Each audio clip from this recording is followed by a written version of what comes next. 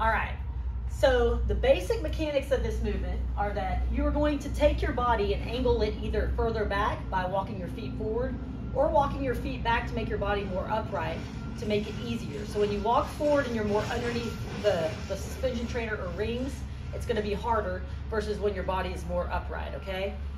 So the mechanics of the rowing motion are that I prefer to take a neutral grip for this, meaning the palm's gonna face the body the whole time.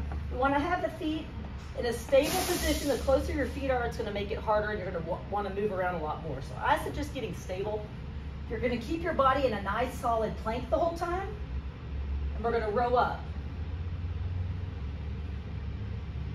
So as you are doing this, especially as you come back down, your body is going to wanna rotate towards the floor. So you're challenged to keep everything engaged so that you don't do that while you're doing the row. So there you have it in a nutshell. It's a one-arm row with the rings or suspension trainer. I use them interchangeably.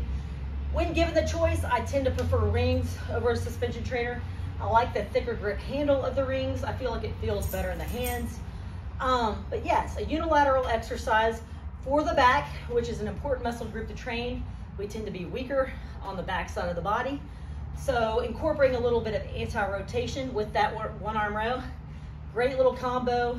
You can modify it to suit your level. I suggest giving it a shot, and we'll catch y'all next time.